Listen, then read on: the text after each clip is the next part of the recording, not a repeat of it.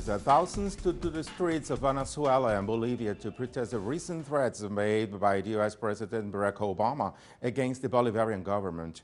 In Caracas, President Nicolás Maduro joined the protests against the U.S. declaration of Venezuela as a threat to national security. It has been seen as a threat against Venezuela's sovereignty, with its senior U.S. State Department official Roberto Jacobson saying the measure is intended to change the government. In La Paz, a simultaneous rally marched to the U.S. Embassy with demonstrations fearing the Obama's administration move could be a prelude to another form of innovation.